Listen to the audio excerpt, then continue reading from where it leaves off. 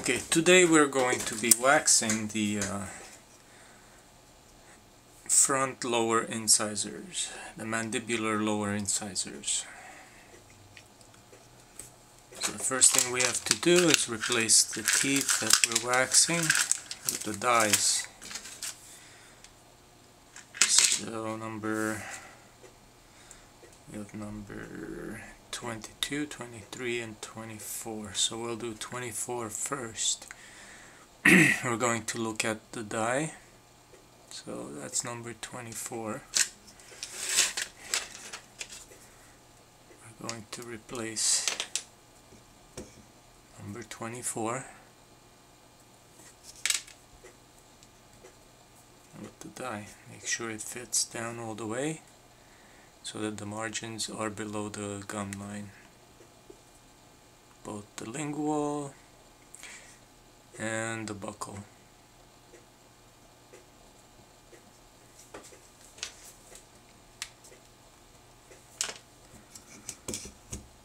I'm gonna put some separating medium on there.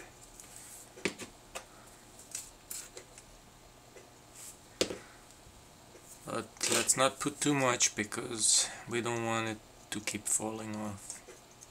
We'll put a little bit, then we'll wipe it off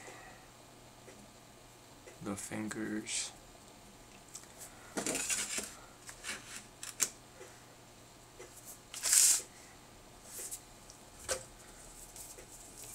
So the first step, as usual,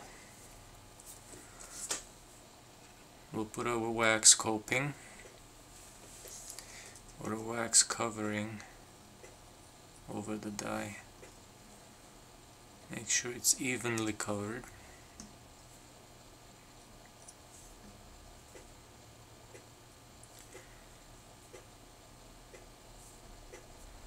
Make sure you can control the heat.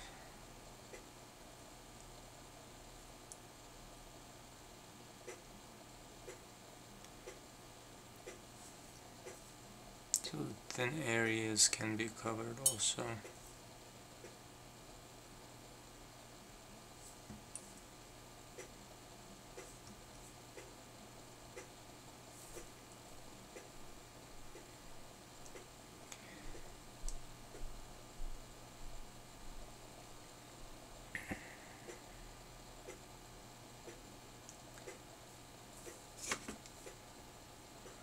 Then we'll replace the die in the model.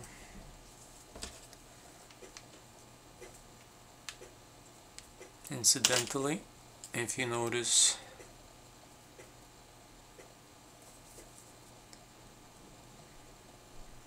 there's curvatures here and curvatures there. Here the curvature in the mesial is less shallow than the curvature on the distal.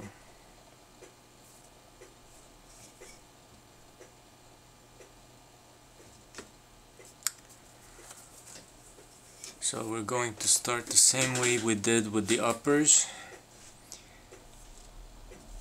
We're going to wax the mesio-incisal point angle.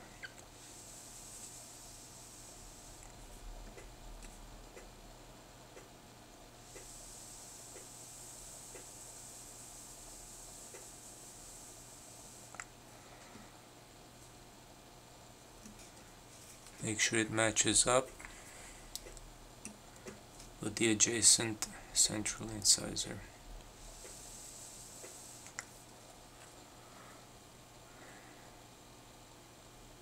If you notice, these teeth are definitely sharper on the point angles than the uppers.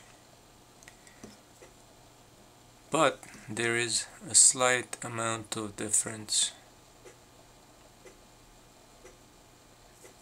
in the distal and the mesial. They're still sharper, but the distal is still a little bit more rounded.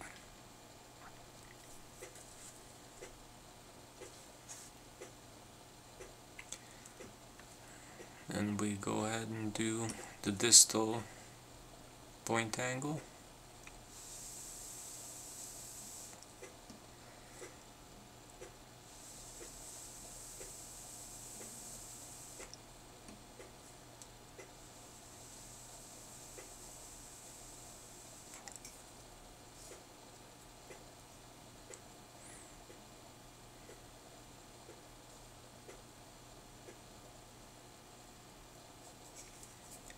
So this one looks like it's a little bit higher than the lateral, but I think that's because these models are a little bit unstable.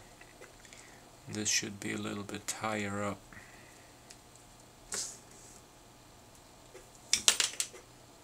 Been pushed down a little bit too much.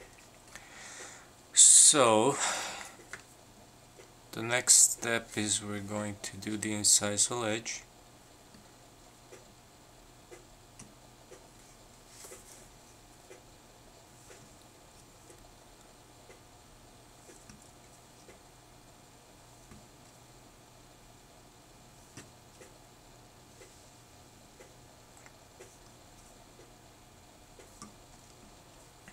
If you connect it to the adjacent tooth, doesn't really matter too much.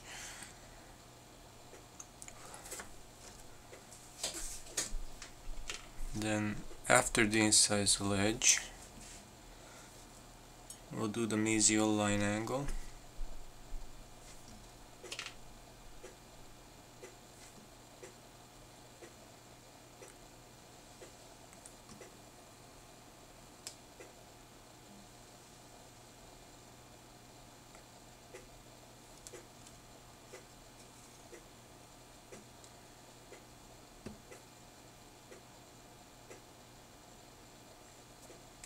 Then the distal line angle.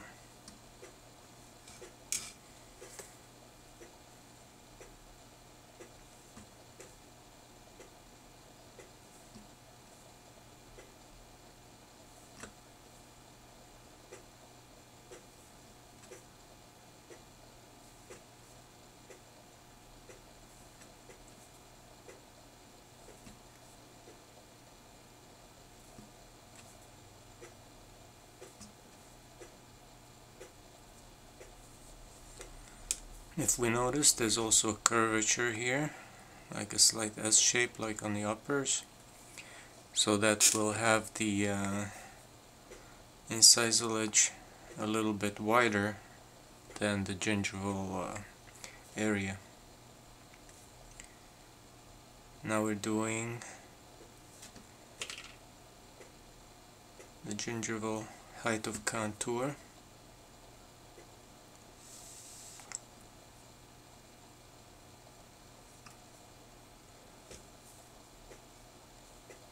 Can look at it on the side, make sure we didn't overbuild it.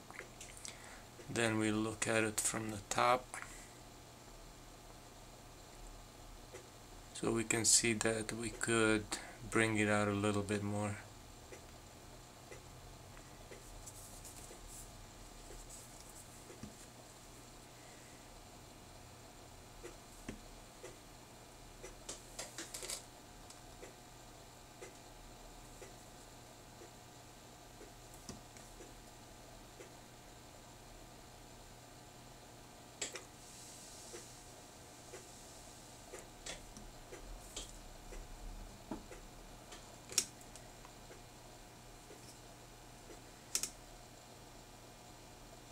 Maybe a little too much, so we can push it back before it gets too too hot. I mean too cold.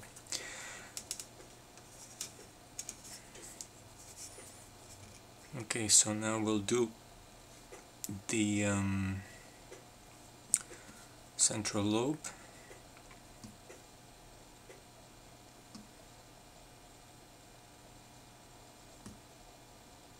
Let's correct the line angle a little bit here.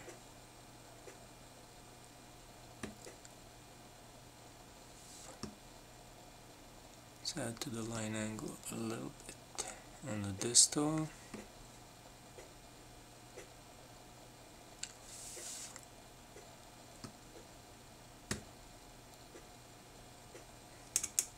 Blend it together a little.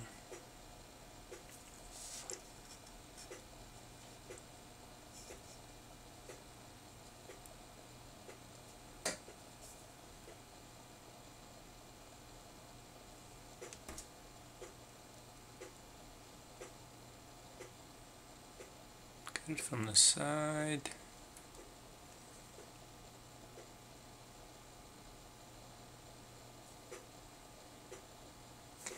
Now we'll do the lingual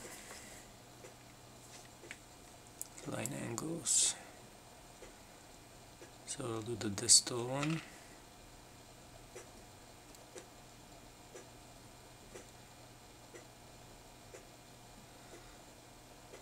As we can notice, the lingual fossa is less detailed than the maxillary teeth. So we kind of do the same thing on it. First we do the line angles or the marginal ridges. You can refer to them as both. And then we'll do the cingulum, which is the bulbous area in the lingual.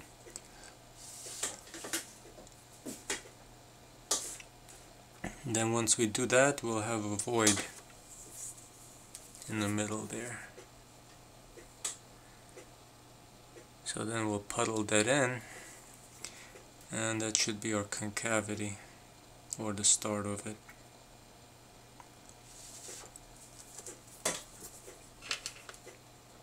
So we'll let it cool a little bit, and we'll get some instruments out.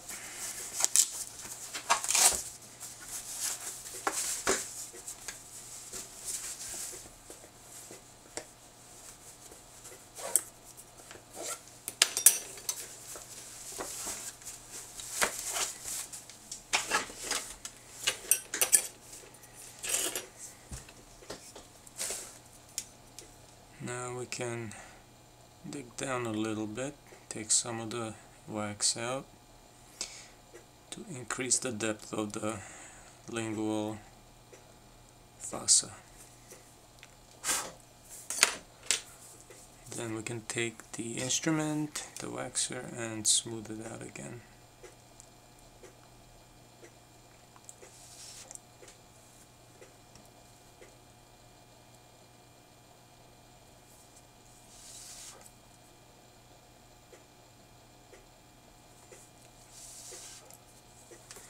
Okay, once we finish with this step, then we'll take the tooth out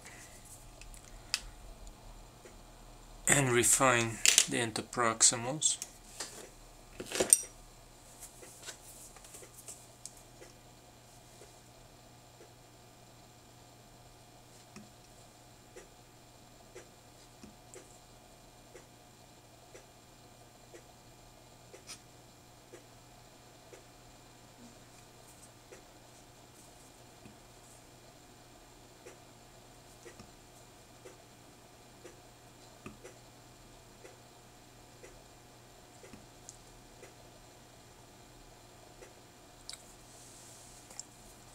See how it kind of came over the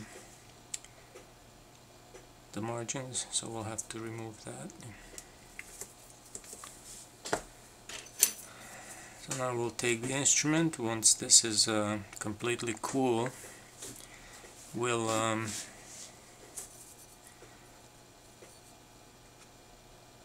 refine it, add where we need to add, take away where we need to take away from. Oh, it broke. I didn't wait for it to cool enough, so let's put it back together. So you just basically take the instrument and run it along the crack line to fuse the crown back together.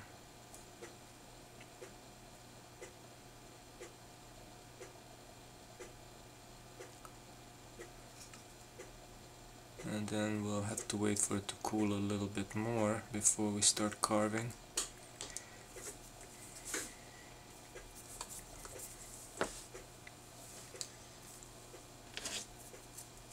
You could use the air hose to make the cooling process faster. But right now, when we carve this, we have to make sure we carve it very gently, otherwise we'll end up breaking it.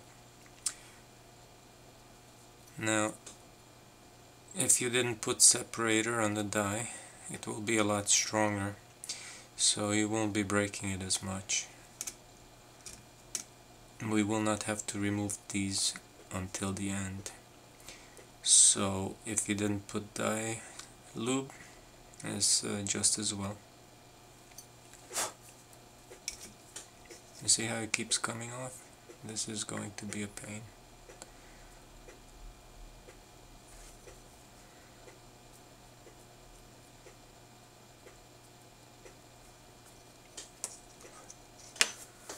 What I'm going to do is I'm going to seal the margin again to keep it from falling off too much. I'm gonna melt the wax really into the dye by making the instrument hot, really hot. But you have to be careful not to melt the rest of the wax up if you're like almost done with it.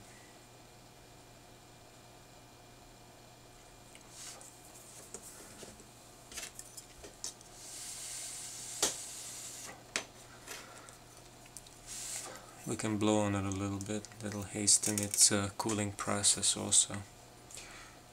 So we go right back onto it and we'll start smoothing the wax. You see, the margin has to be nice and perfect, nice and smooth. And if you notice, here it's a little bit over the margin, so we just slowly remove it. For the grading process, we're gonna have to have an absolutely smooth margin, otherwise points come off.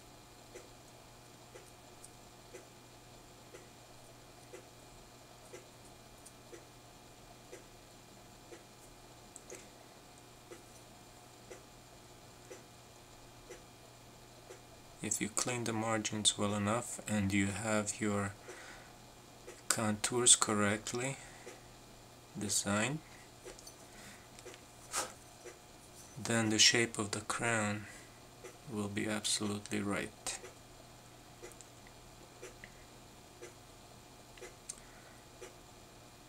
Now these curvatures need to be curved enough so that we can have the labial embrasures, the incisal embrasures here, although they may be slight, but they have to be there.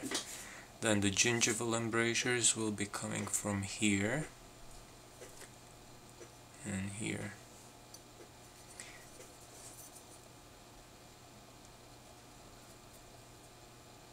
And on these lower teeth, sometimes you can put some anatomical depressions or structures to define the mamelons. Just don't do it too extremely, just a little bit, and kind of blend it with the instrument.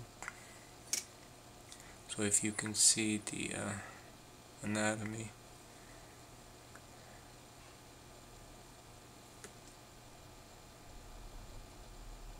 if you look at the light reflection, you can see the little structures there.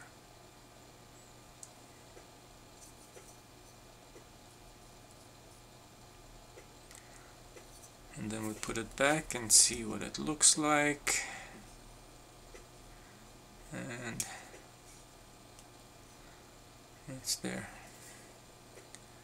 This is our maxillary left central incisor, number 24. It's the lingual aspect.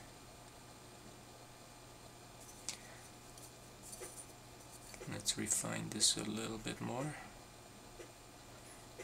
Let's make this concavity a little bit more extreme, like the adjacent teeth.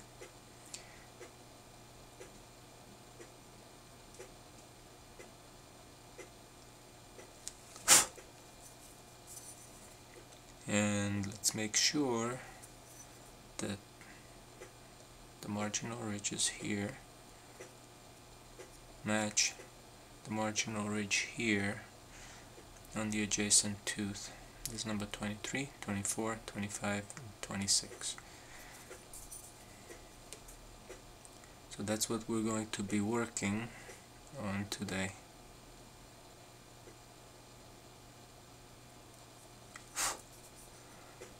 Sometimes you see the white spot here. That's inadequate preparation.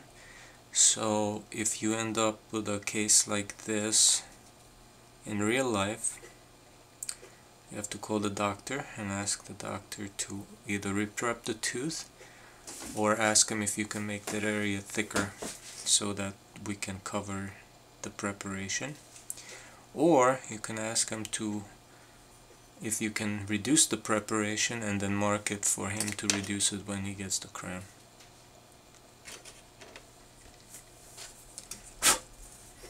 And we go back and we smooth everything with the waxing instrument. That's your marginal ridges right there. And we have the fossa, the lingual fossa.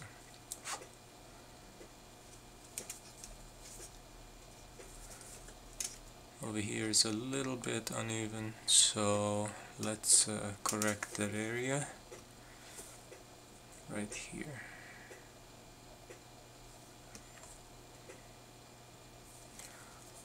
See, when you look at it from this angle, it's a little off, so let's add a little bit of length to the lingual portion.